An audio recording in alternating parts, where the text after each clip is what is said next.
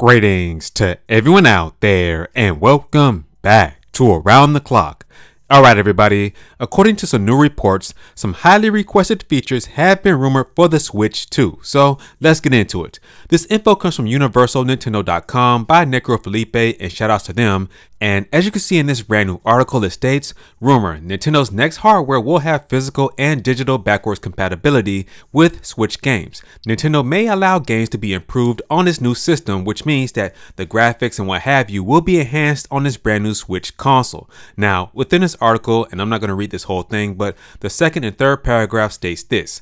Awaited as a potential 2024 release by Nintendo, the next system could come with the encouraging news that it will feature this physical in cartridges and digital backwards compatibility, not only available to players and producers, but will also allow developers to study improvements for the current titles in the Nintendo Switch library. This information was shared by PH Brazil during the most recent episode of the Control X podcast, which discussed the potential window of revelation of the new system as March and Nintendo's next steps for the following weeks of this month, with Nintendo Direct and a presentation for the Pokemon franchise as traditionally happens every year. Now, if this is indeed true, and to be honest, I think it can be, man, this is big, and a lot of people are requesting for this next console to have backwards compatibility with some enhanced features for the graphics of the current games on the Switch hardware.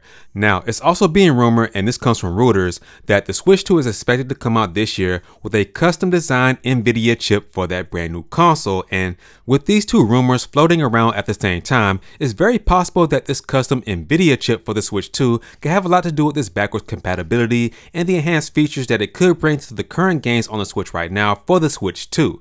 Of course, I don't know that for sure, but that is a big possibility. Now, like I said earlier, this will be big if the Switch 2 has backwards compatibility for the current games on the Switch right now. But at the same time, if it does, then it's kind of bittersweet because, there's no use for the current Switch that we have on the market right now as far as those games are concerned, because if the graphics are enhanced on the Switch 2, I mean, why would you play the Switch 1? But hey man, we'll see what happens. We'll see what Nintendo officially announces for the Switch 2 whenever they choose to announce it. There are a lot of rumors going around right now saying that Nintendo will reveal this brand new console sometime in March. I don't know that for sure. That's just a rumor going around at this current time, and possibly this brand new Switch 2 console will release sometime later this year, possibly in the fall. So hey, all I can say is that we'll see what happens. With all of these supposed rumors and leaks coming out, time will definitely tell what's true and what's fake. So with that being said, guys, that's going to do it for this video. And what are your thoughts on everything discussed here? Please let me know down in the comment section.